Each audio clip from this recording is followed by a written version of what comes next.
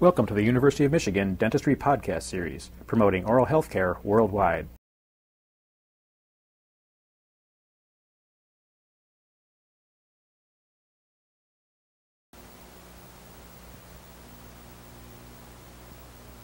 A thorough understanding of images is basic to the study of dental radiography. Today, we will explore the production and properties of images. The three ingredients which are necessary to produce images are, first, a source of radiation; secondly, an object to produce the image; and third, a screen on which the image will be cast. Today, we will demonstrate using both light and X-rays. I have a flashlight bulb, and when it's turned on, we can see it glowing brightly. This represents a point source of light. Now, from that source of light, there are rays given off, one of which will travel to my right eye, another will travel to my left eye. Now, if there were 100 other people clustered around this light, there would be a ray of light reaching each of their two eyes. Now we turn to a slide. In the center, we have a source of radiation, and emanating from it in numerous directions are rays. They're shown here as straight lines with arrows indicating their direction. So rays go in all directions.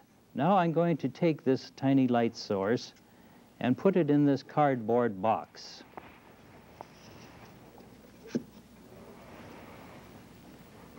We put the top on, and quite obviously none of the light can get out because the walls of the box are opaque. If this were an X-ray source and the box were made of lead, none of the X-rays would get out. Now on the slide, we see this same relationship. There in the center is the source of the radiation, the rays going in all directions, and they reach the walls of the container, and none get outside because the walls are opaque to this form of radiation. Now, turning back to our cardboard box, if I were to make an opening in the front of the box, then some of the light rays could get out. Now we'll have to darken the room so that we can see this. The aperture that we made in the wall of this cardboard box was a square opening, and so shown here in this darkened room is the image of these light rays as they reach the cardboard screen. Because the aperture was square, the image is square. Now, the image is composed of just multitudes of individual rays. There is one ray that's contributing the center of this square image, and we'll honor it by giving it a name. We'll call it the central ray. Now, if I wanted a beam of other than square shape, I must introduce another device called a collimator. So we'll turn on the lights and put that in place. Now, to make the beam circular in cross-section, we're going to use a device called a lead diaphragm with a circular aperture in it. Now, this is placed in the box over the square aperture which I had made in there earlier. And now we'll darken the room and we'll see how it's altered the beam. Now we see the circular beam cast upon the screen, produced by the circular aperture in the lead diaphragm type of collimator. Now, the center of this circular pattern is caused by the ray which we have honored by calling central ray. Another way of collimating the X-ray beam is to use a second type of collimator, which we'll show you now. This is the second type of collimator. The first was the lead washer type.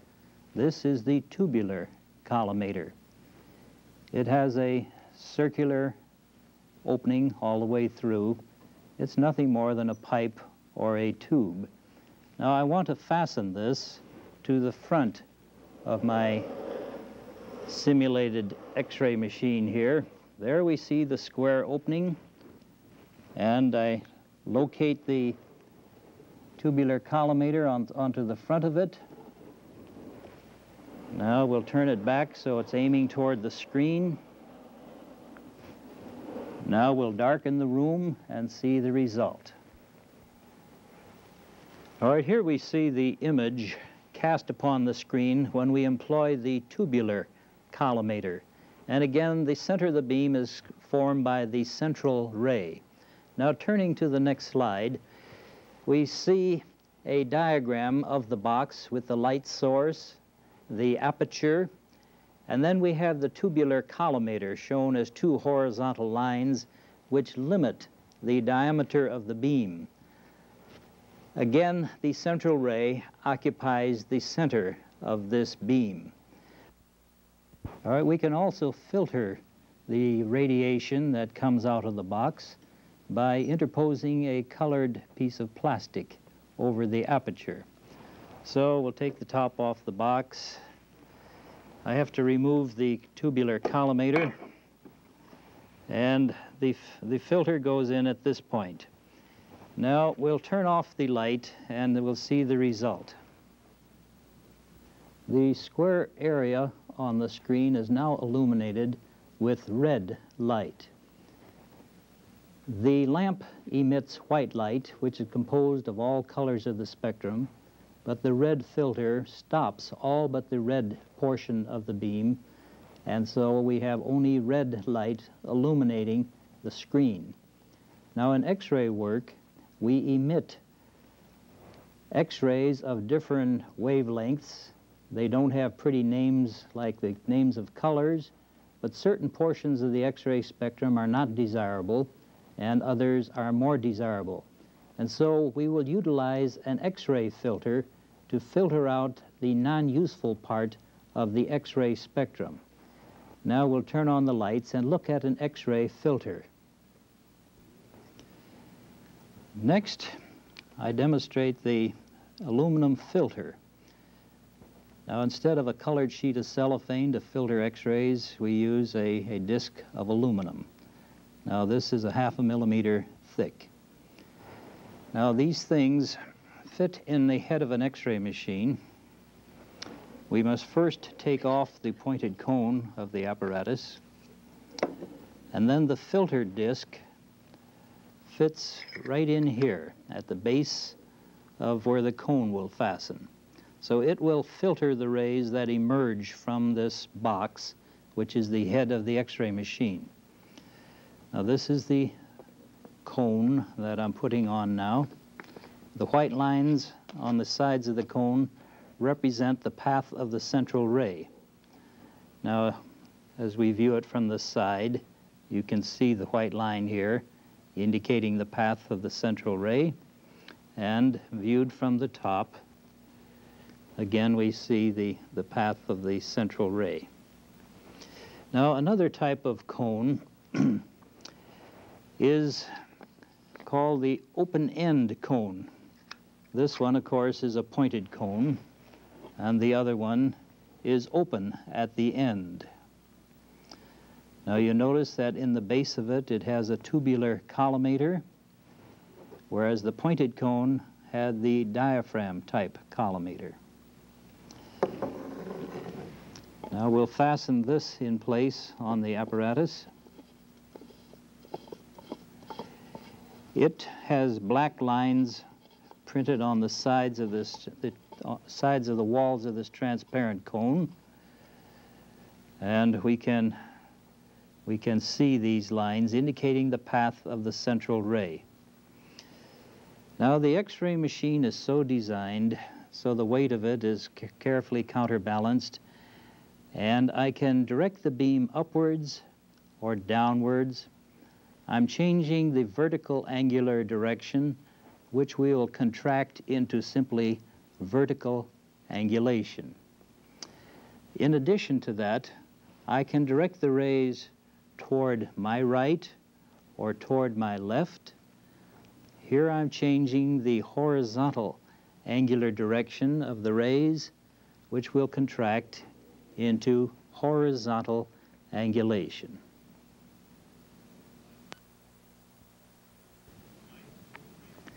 Next, we'll explore the basic methods of image formation. We're all familiar with the photograph. That's where we make a picture, an image, using visible light. I have a specimen here that we're going to make a picture of. It's namely a skull. Then I have a source of light, a gooseneck lamp.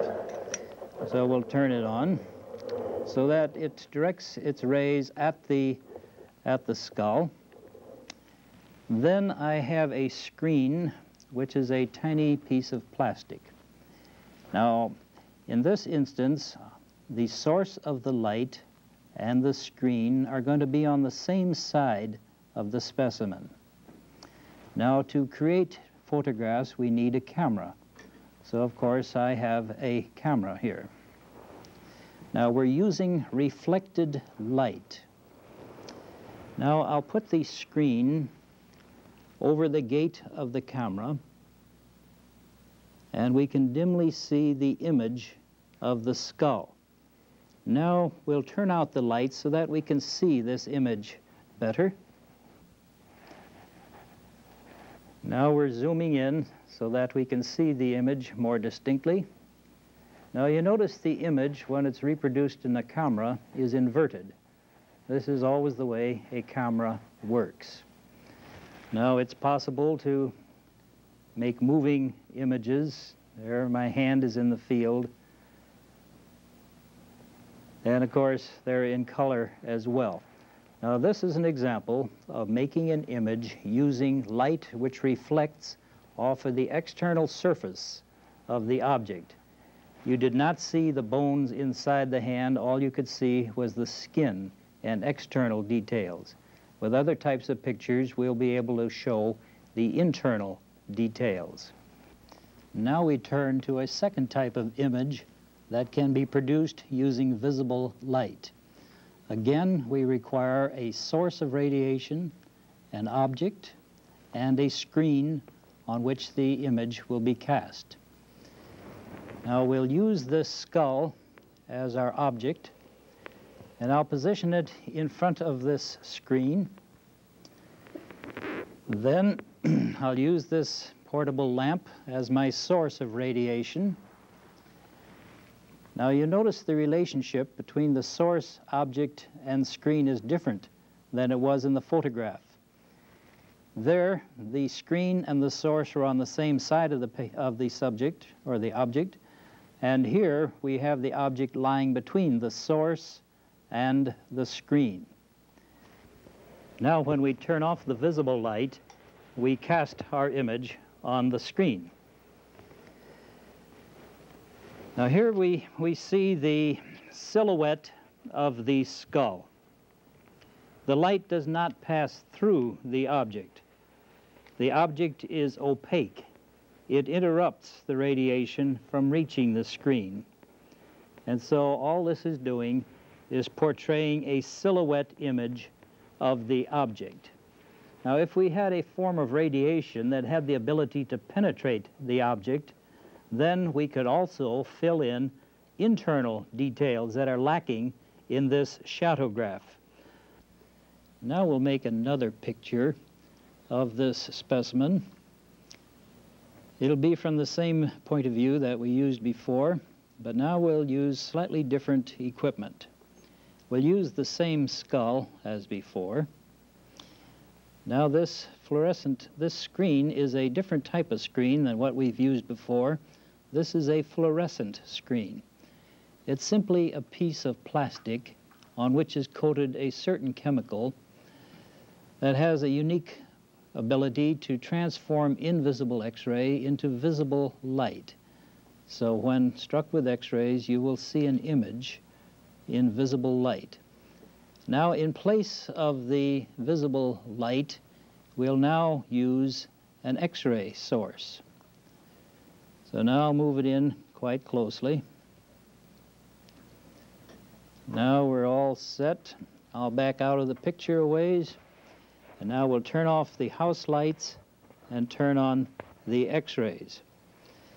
Now you'll notice that we have met the three requirements for image production. We have a source, which is the X-ray machine, the object, which is the skull, and the screen, which is now a fluorescent screen. The object, again, lies between the X-ray source and the screen. Now this time we're using a form of radiation that allows the rays to pass through the object. And so in addition to portraying the silhouette, such as the shadowgraph did, we produce the silhouette plus all the internal details. Now some of the details show lighter, some darker, depending upon their ability to stop the X-rays.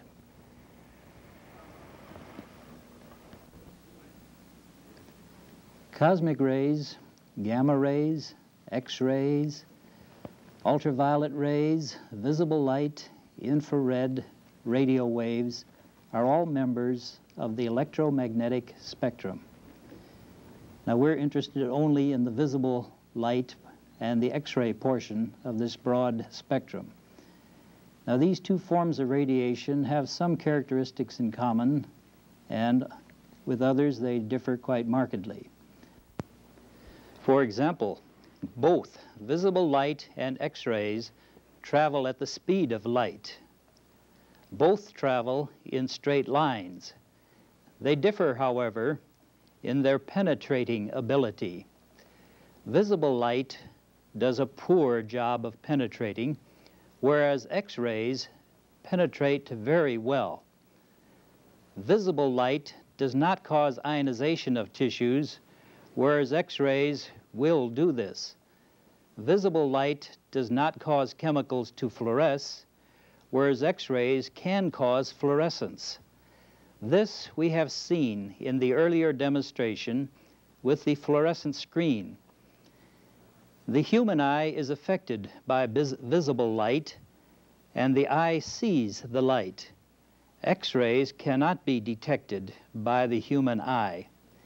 If we direct visible light at a glass prism, the light is refracted into its rainbow of colors. Not so with X-rays. The prism either stops the X-rays or the X-rays pass right through the prism. Visible light can be reflected by mirrors, but X-rays cannot. X-rays either go through the mirror or are absorbed by it. Visible light can be focused by means of lenses, but X-rays cannot. They travel in straight lines right through the lens, or they're simply stopped by the lens. Both light and X-rays affect photographic films. This factor makes photography and radiography possible. Again, we would like to refer to the penetrating ability of radiation. Now, to express the penetrating ability, we have to be aware of certain terms. Now, we're all familiar with the terms transparent and opaque, but radiolucent and radiopaque are perhaps new to us. Now, a transparent material has the property of transmitting light through its substance, whereas opaque material has the property of being impenetrable to light. Now, radiolucent materials have the property of being quite transparent to X-rays, whereas radiopaque materials are quite impenetrable by X-rays. Now, I'd like to demonstrate the passage of light and X-ray through 4 different substances: a sheet of plastic, a sheet of glass, a piece of cardboard, and a sheet of metal.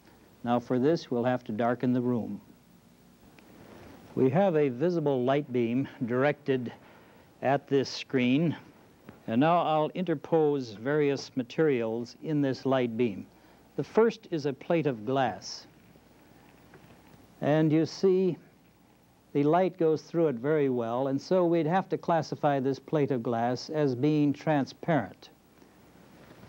So it's transparent to visible light. Next, we turn to a sheet of lucite plastic, and it too seems to be transparent to visible light. Next, a sheet of cardboard, and you see it is opaque to the passage of visible light. And finally, a sheet of metal, which also is opaque to the passage of light. Now we'll switch to a different form of radiation and test the same substances. So we'll need our X-ray source up close here. By keeping it close, we'll be able to produce brighter images. Now we must darken the room. We turn on the X-ray beam, and I introduce the piece of glass. And you see it stops the radiation, therefore it is radiopaque. This is leaded glass. Now we take that out of the beam and replace it with a sheet of transparent plastic. So the beam is on, I introduce the plastic, and you see it is radiolucent. So it's transparent and radiolucent. Now next we go to the piece of cardboard. Now the cardboard doesn't even show. It's utterly radiolucent. And the last item is the metal. I introduce that into the beam, and it turns off the radiation completely. It is radiopaque. We have seen that some of the substances are opaque to both forms of radiation, whereas other substances are transparent to both forms of radiation. We have found some substances are transparent but radiopaque, whereas others are opaque and radiolucent.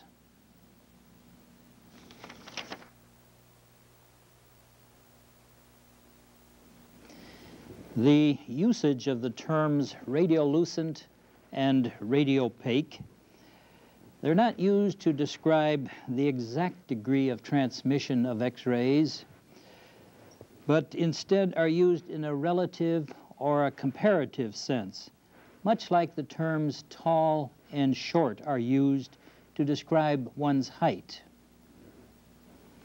Consider three persons, A, B, and C, whose heights are 4 feet, 5 feet, and 6 feet respectively.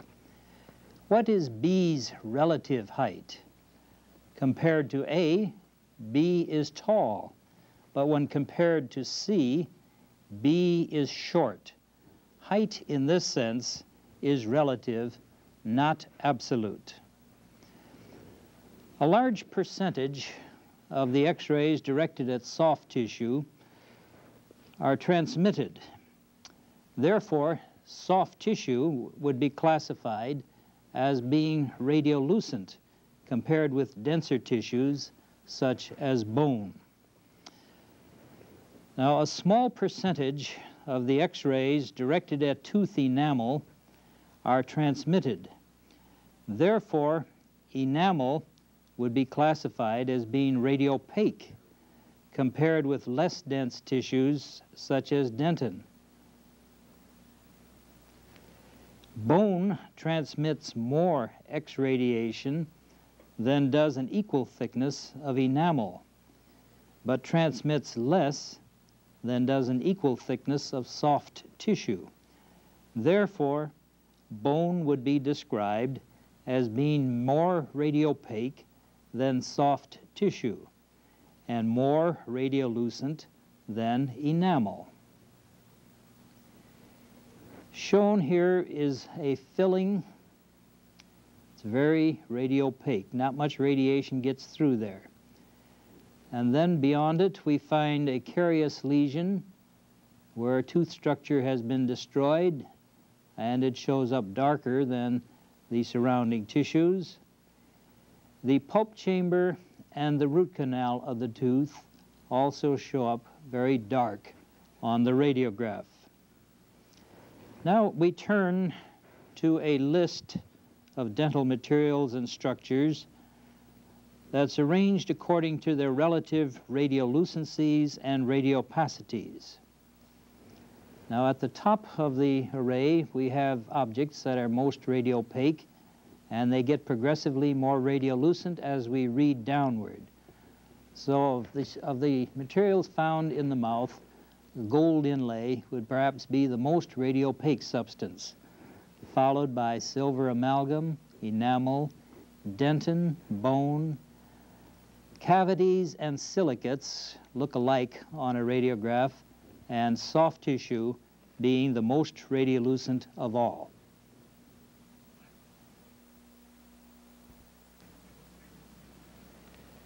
When the light is held close to the screen, we illuminate a small area brilliantly.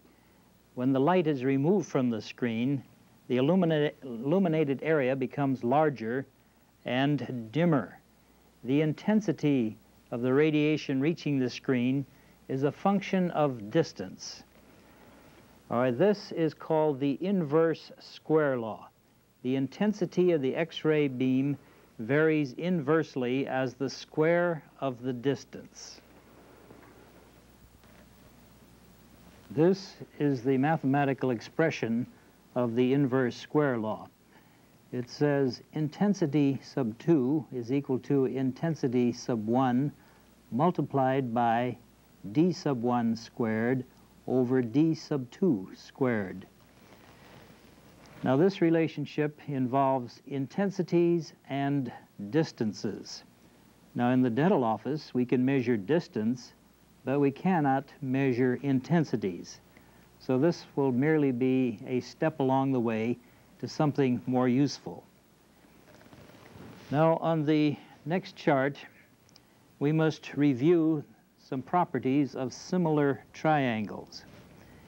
Outlined in yellow we have a large triangle, and then parallel to its base we have drawn in two horizontal lines, one above the other. So in essence we have three triangles, one superimposed on top and on the next. Now the height of the large yellow triangle is d units and its width is w. The height of the next one, slightly smaller, is d sub 1 units high and w1 subunits wide. And then the smallest one, d sub 2 units high and w subunits 2. Well, when you're dealing with similar triangles, certain relationships hold.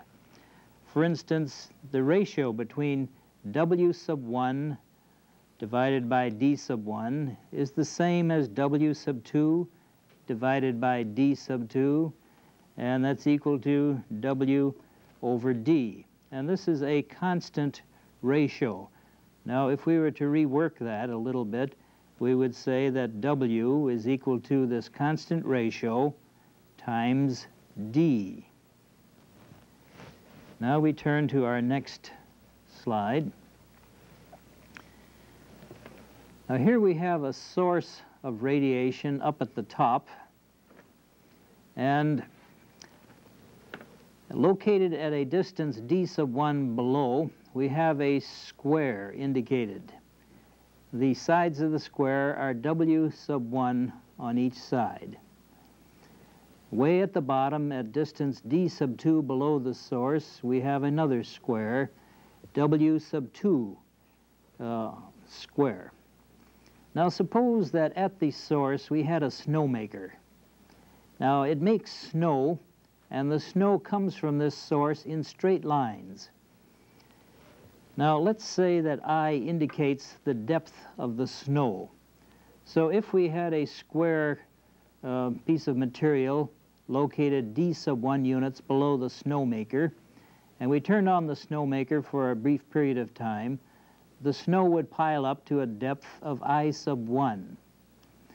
Now if this square barrier had not been in place, and the snow had been free to continue down to the lower square area, the same amount of snow would have fallen on the lower square area, but it would occupy a larger area. Therefore, it wouldn't be as deep, and so the depth would be I sub 2. Well, now, instead of snow, we're actually talking about radiation, and instead of depth of snow, we're talking about intensity of the radiation. Now, it's important to remember it was the same amount of snow at each of the two square areas. It's the same amount of radiation distributed at each of the two levels.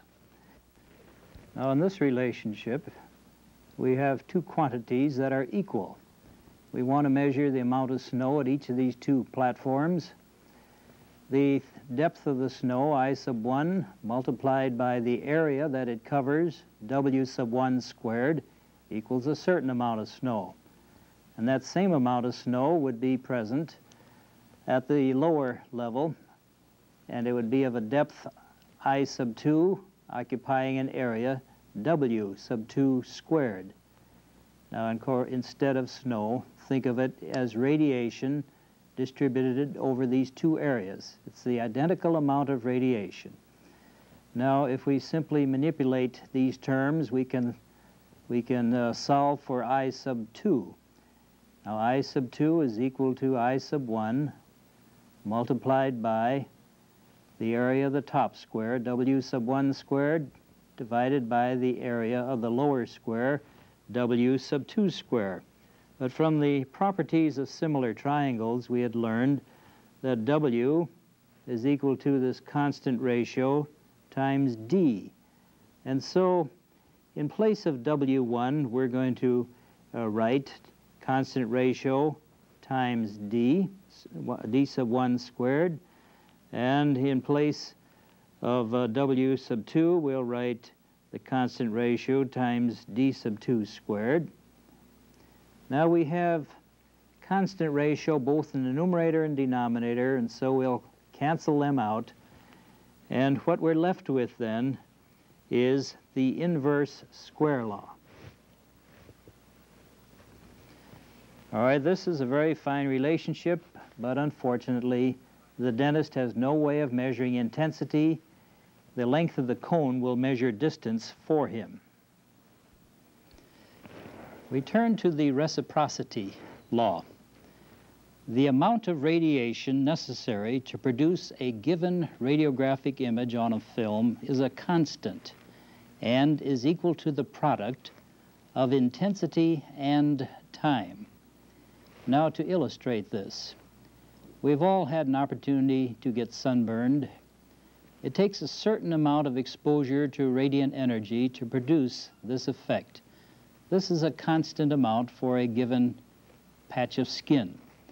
Now, if we toast our epidermis on a day when the sunlight is dim, it takes a longer time before we achieve this desired result. If, on the other hand, the sunlight is brilliant, then we get burned in a much shorter length of time. In each case, have we delivered the same amount of radiation to the skin. Now we turn to this chart which illustrates this. I sub 1 and I sub 2 are the two different intensities of the radiation. T1 and T2 are the two times of exposures. Now, if we rework this relationship, we end up solving for T sub 2, which is equal to T sub 1 multiplied by the fraction I sub 1 divided by I sub 2. Now, on this next chart, we have this same relationship pictured in the upper left-hand corner. Now, in the upper right-hand corner, in blue lettering, we have the inverse square law.